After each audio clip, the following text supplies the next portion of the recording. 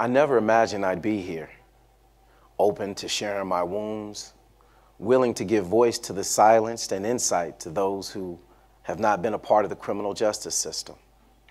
But I'm here because there are biases that hold good people back from being strong leaders, and I believe awareness can shift that. Understanding is the start. 16 years ago, I experienced recidivism. Recidivism is when a convicted felon reoffends. But I'm here now, a vocation supervisor at a correctional institution, one that I was incarcerated in several years ago, a man with over a decade of experience as a licensed reentry crisis counselor and mentor, a man who holds an MBA. How did I get here? Awareness. A tool that can lead even the most mentally, emotionally, and spiritually imprisoned to freedom. The most important message I need for you to understand today is that successful reentry includes 3 pillars of support. The first is ex-offender awareness. The second is family awareness. And the third is community awareness. After I was released from my first felony conviction, my lack of awareness led me to difficulties expressing my emotions, handling my internal anxieties, and communicating with others. I was not aware that I would recall the details of the traumatic events that happened in lockdown environments. I was unaware that I would not unsee some of the tragic fights which led some people into being carried out in gurneys, or unhear the cringing sounds of metal coming from the cells, or forget the unjust treatment amongst inmates and staff that I kept suppressed in such a deep place that watching some movies would trigger me. As a result, insomnia controlled many nights, and I found myself in the daytime looking over my shoulders, expecting negative interactions. That became my new norm. I had no idea how to address the issues that were pursuing me, that led me right back into a cell as a second-time offender. During my second release from my second felony incarceration, my desire for connection with others forced me to get professional help that revealed how to address those internal issues. In other words, I finally engaged with the first pillar of support, developing my awareness as an ex-offender. I became aware of the important roles that others played in reentry, aware of how to grow as an ex-offender, and aware that I need people, that I cannot engage in reentry alone.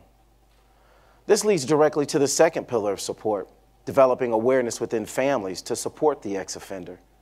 For example, I was not prepared for the intense moments of awkwardness when communicating with my children and loved ones. Lack of family awareness played a harsh role in our relationships. Due to no fault of their own, they were not consciously aware of the amount of shame and guilt that I carried. They did not know how to perceive me, and because I didn't disclose those feelings, my relationships with my parents, my siblings, and especially my daughters went to shambles. I didn't share this with any of my family members. I had returned home with tainted emotions, and I had become numb to other people's feelings, including my own. My efforts to smile and interact with my daughters, who were toddlers at the time, were ineffective.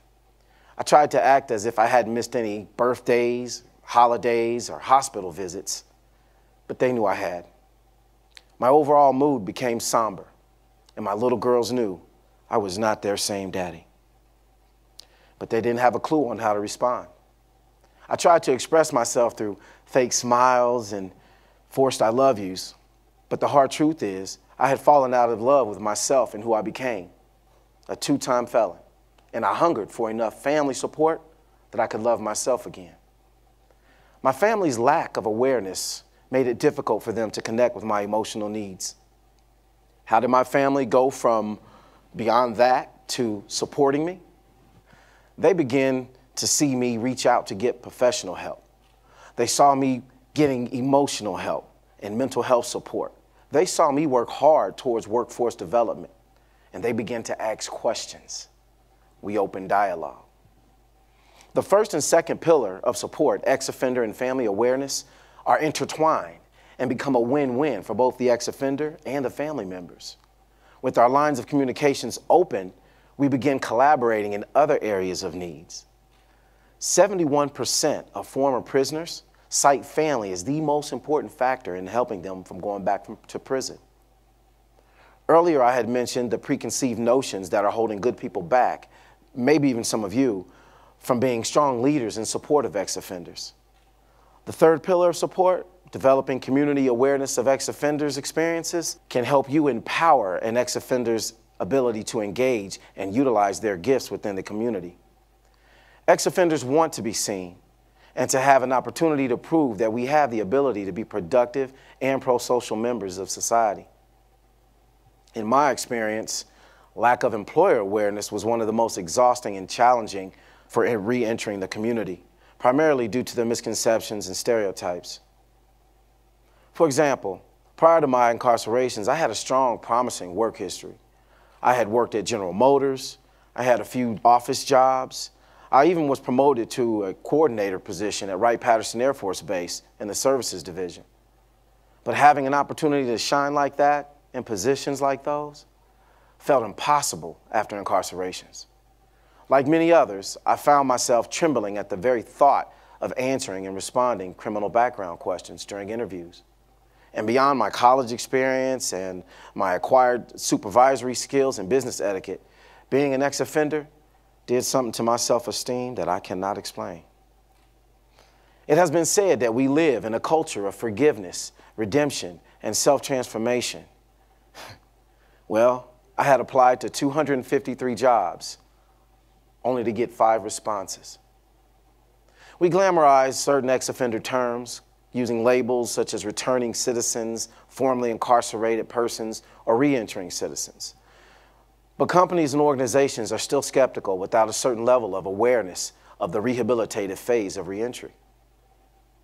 As a community member, you need to also be aware of the collateral consequences that oppress ex-offenders upon release. Even now, myself and others with criminal backgrounds are still challenged by limitations on certain rights under the law. Some of those rights include housing, international travel, professional licensing, serving some areas in the military, financial aid, and even receiving government benefits. Could you imagine how having your rights stripped from you would affect your ability to engage in your community? This is why it's important for the community to understand and be educated about these and other reentry challenges. Community awareness allows ex-offenders to collaborate more with society. When I feel that the community has my back, it gives me the ability to feel more enhanced and innovative and structured. If it doesn't happen, we are more adversaries than allies. Communities have to be accountable for being advocates for ex-offender success, not working against it. Yes, there are those ex-offenders who receive 3 pillars of support with family, friends, and community organizations, and yet they still recidivate. There may be a weak link in that individual's pillars of support. It takes strong, consistent integration of all 3 pillars of awareness to improve the success of an ex-offender. Integration that keeps us looking in the same direction regarding holistic ex-offender engagement and inclusion. It is possible for ex-offenders to engage successfully in reentry through open and honest awareness, self-awareness, and for family to maintain awareness through open dialogues, and for communities to provide more ways to understand the hidden challenges that come with felony stigmas.